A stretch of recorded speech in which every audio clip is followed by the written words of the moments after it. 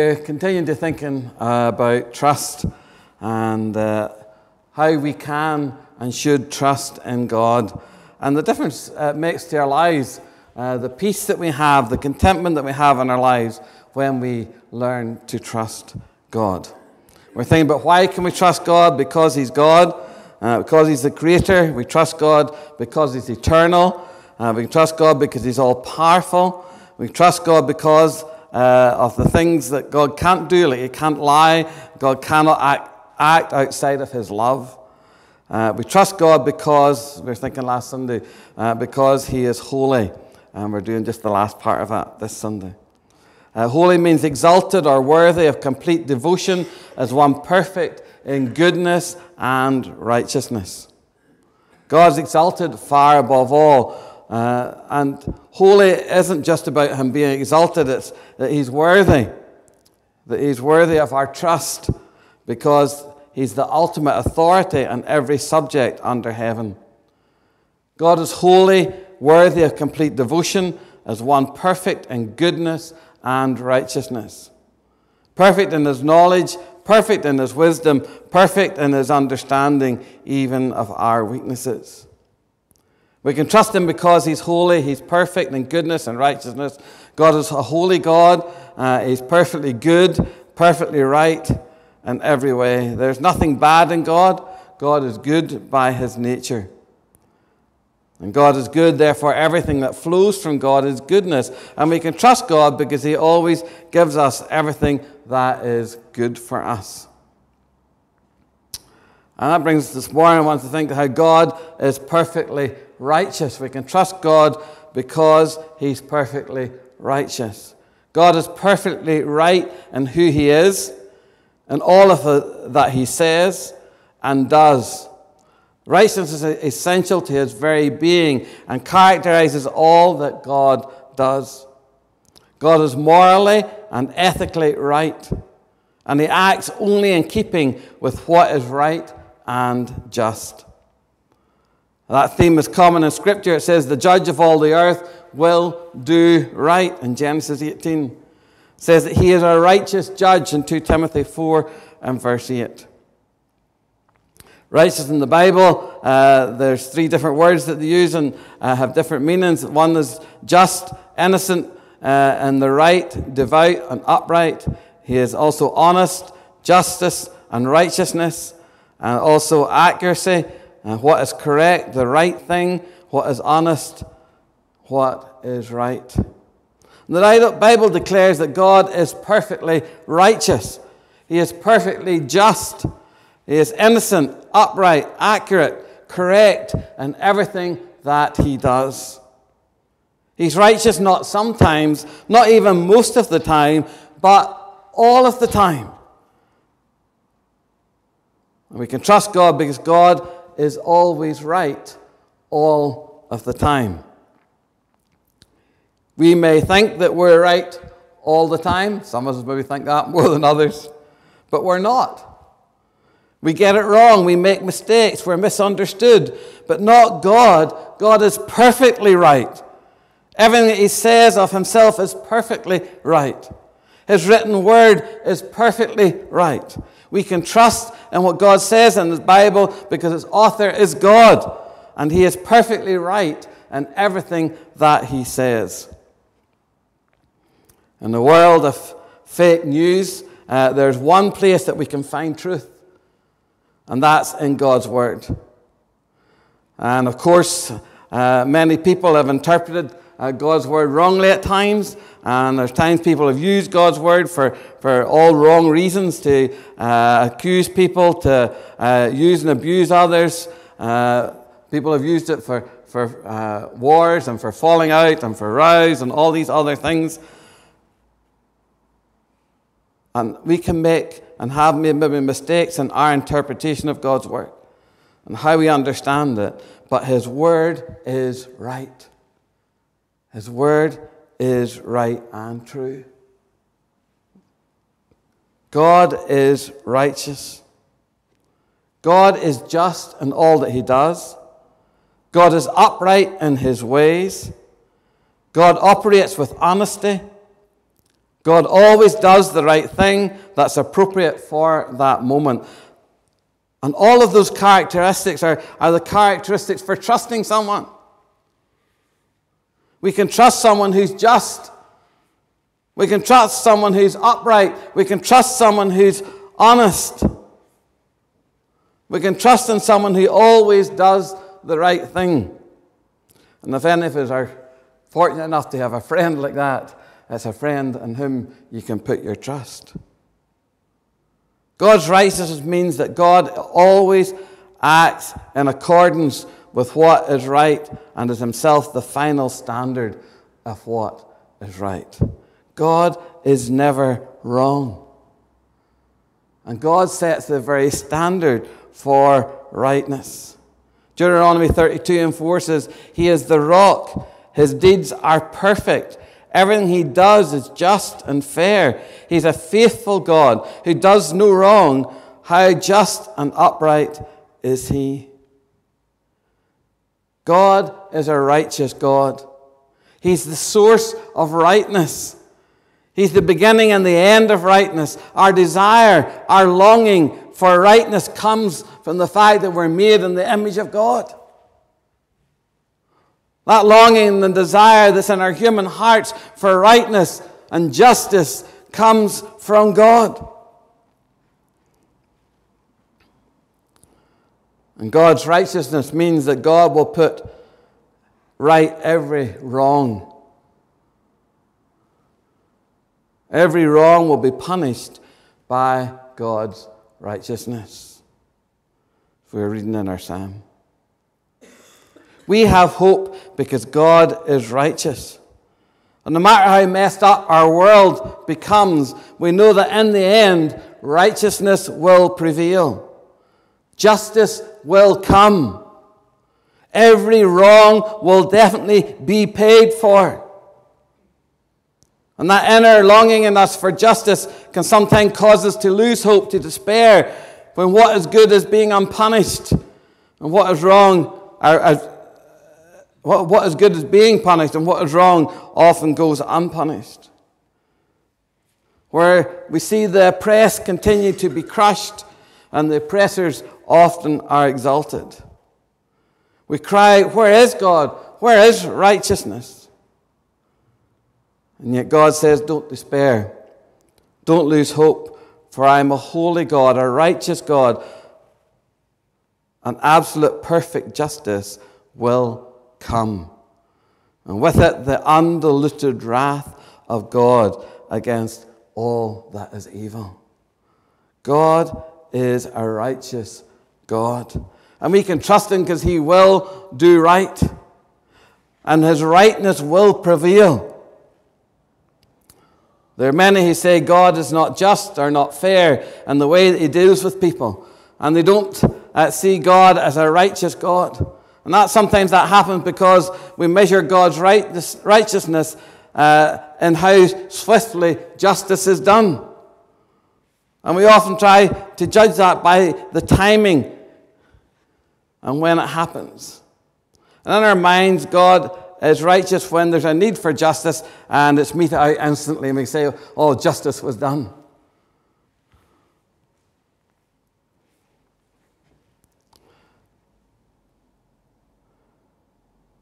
And when that doesn't happen, we think of God, that God has not been just. And what we often miss in looking for his righteousness is that he's also patient and God is merciful. In fact, one of his greatest displays of righteousness is seen in his patience.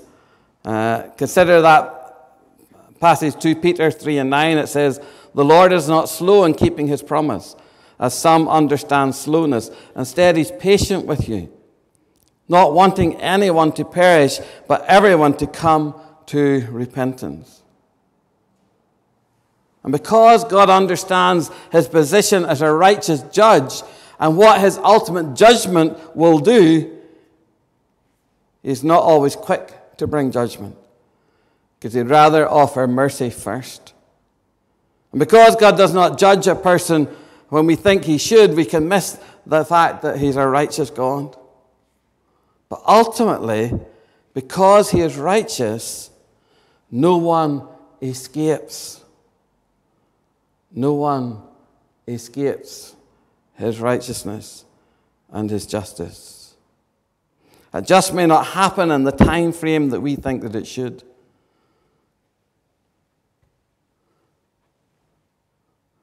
And though his righteousness requires that he bring judgment, his righteousness also seeks to allow room for repentance so that he can bring mercy and redemption. Remember, God will always do the right thing in every situation.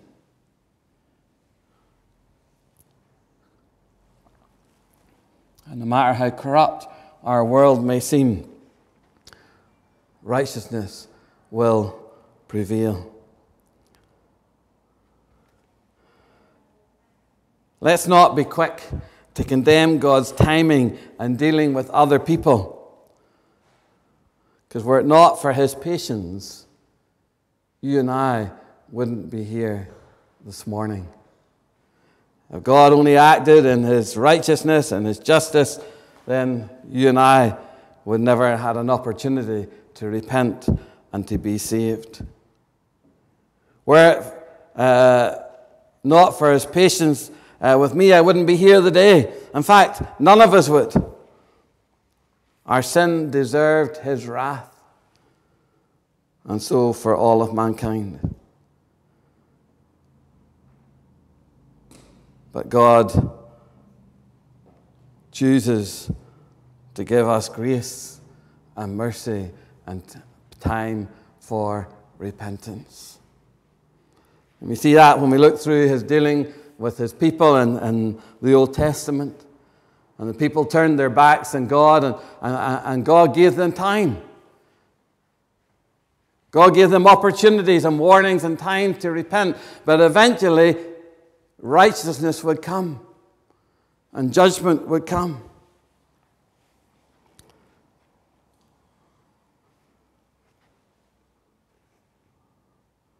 And though he delay, though he wait, he offers grace and mercy, time for repentance. The time will come when the right time, when patience will end and wrath will come, and every wrong will be righted.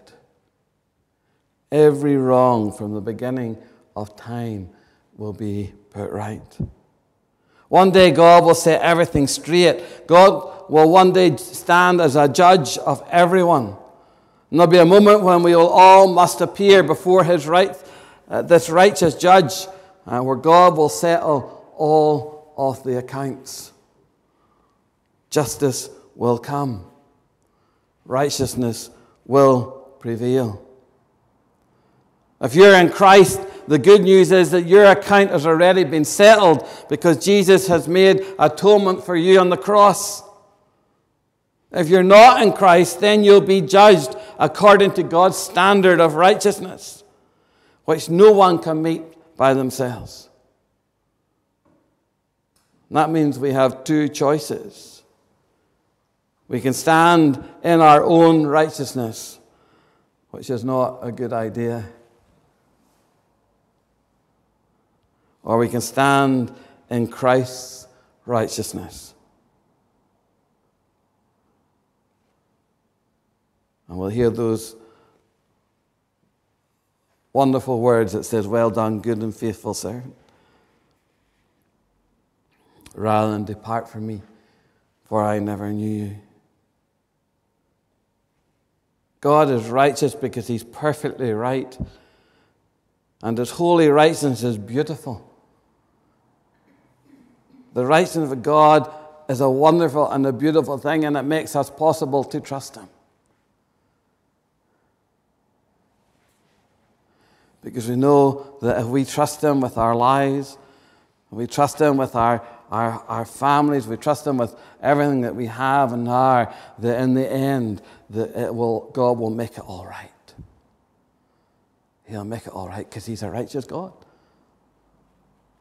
Because he's a righteous God. And because of that, we can lay our lives into his hands and we can trust him. His holy righteousness is a beautiful thing. But in contrast, our self-righteousness is not a beautiful thing. In fact, when we're self-righteous, it's an insult to God.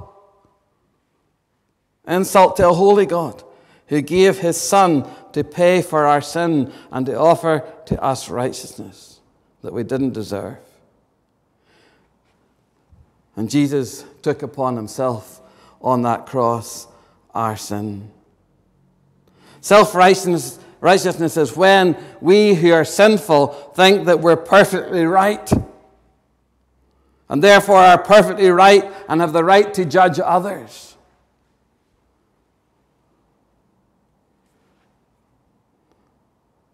And yet, there's none of us that are righteous. There's not one of us that are righteous in our own right. We are all sinners. And we can only be made right with God through faith in Jesus Christ. Therefore, none of us, no one has the right to think of ourselves better than anyone else. And we certainly have no right to stand and to judge others. Jesus made that very clear when the woman was caught in adultery. And the self-righteous stood with the stones in their hands, ready to fire them at the lady. And Jesus quietly said, "Let those who have no sin throw the first stone."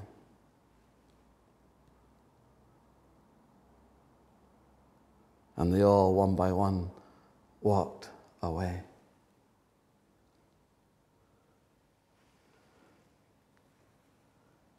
Even Paul, the great apostle, counted himself not as better than others, but he counted himself and saw himself as the chiefest of sinners,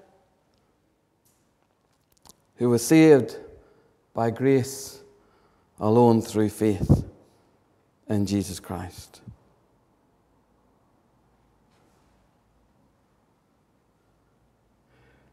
We have been made right with God through faith and not our good works. We're to strive to be holy, for God is holy, but it doesn't make us self-righteous.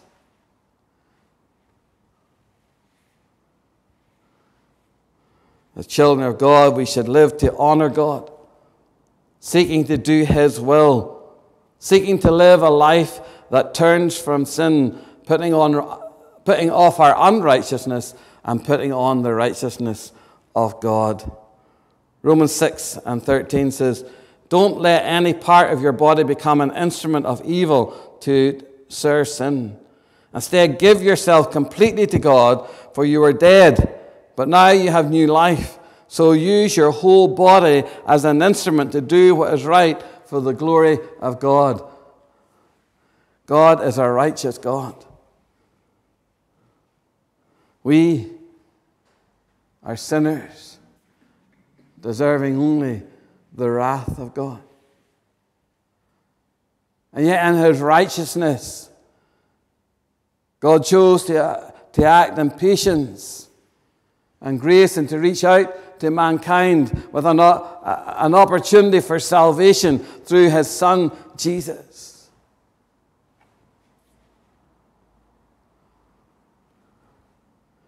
And folks, whenever we come and put our faith and our trust in God, in a moment we're made right. And that's why we can enter into the presence of God. In a moment, we are put on the perfect life of Christ. And we can come and stand before holy God, and he looks upon us this morning. He sees the perfect life of his Son. And his desire is that we would then seek to live to honor the rightness of God, to put off sin and choose to live a holy life. Not so that we can stand and say, oh, look at me, I'm holy and you're not. But because we want to be like him. And because he gave his life for us so that we could be made right with God. And as I've said many times, our life here on earth, long or short, as Christians, it's a life of being changed and transformed day by day to become more and more like Christ. And then one day when we see him face to face, that work will be complete and we will be right.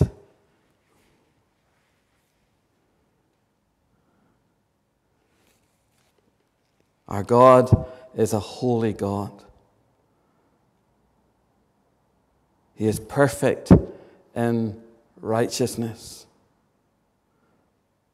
And today we can trust him because he's a holy God.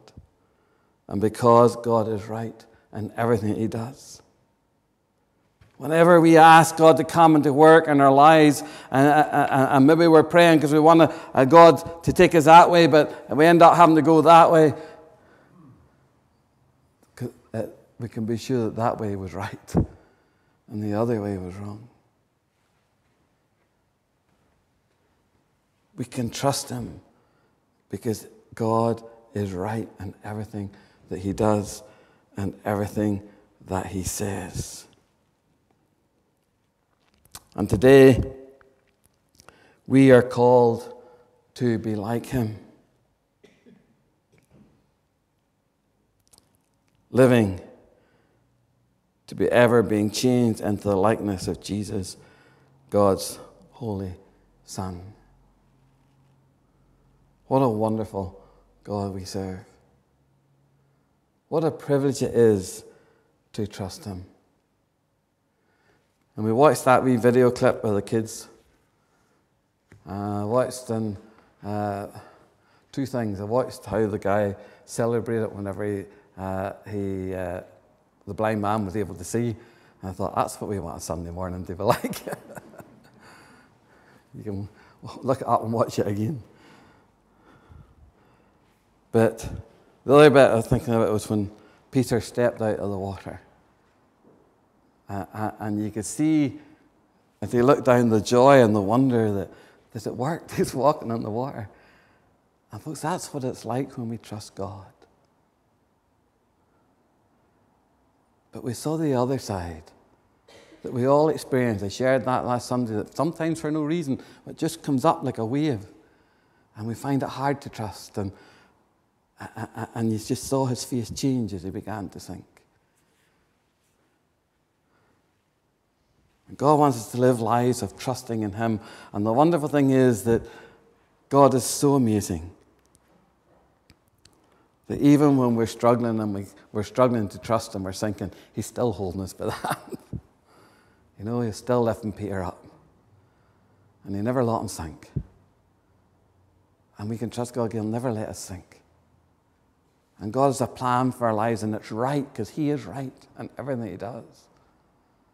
And it's the right and the best plan for you and for me, for our lives and for all of eternity. And we can trust him.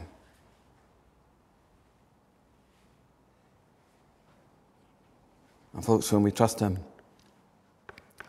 like Peter, and this life, with all the storms, with all the waves, with all the turmoil that we seem to face in life day by day,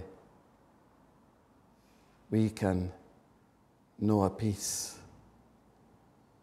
because we can trust God that he will work it all out for our good, as we saw last Sunday, but work it out for rightness and for goodness and for truth. And I don't know about you, but you know, we live in this world, and you watch the news and you watch programs that are on TV, and you watch how people treat each other, and you just feel sick. And there's you're longing somewhere in their soul that longs for rightness, for holiness, for justice, for one day it will come. One day it will come. And one day we will all stand before God. And justice will come. And everything will be made right. Everything will be made right. What a wonderful God we serve. We're going to come and meet around the table and remember him. And this table reminds us of the cost that there was for God to show us mercy and patience. The cost that there was for God's rightness and righteousness to be lifted from us, that we could stand before him. And it meant that Jesus, the beautiful, holy Son of God, who was perfectly right and everything he ever did, on that cross, he took all your guilt, all my guilt, all your shame, and all my shame, and all the filth of the sin of this world, and he took it upon himself. He became sin for us, and the whole of God's righteousness and the wrath of God was poured out upon him.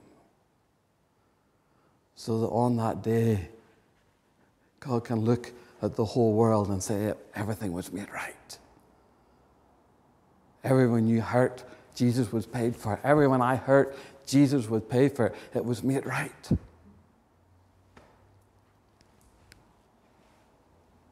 What a privilege we have to come and to remember that amazing sacrifice of Jesus on the cross. The worship team are going to lead us in our worship, and then we're going to partake of the elements.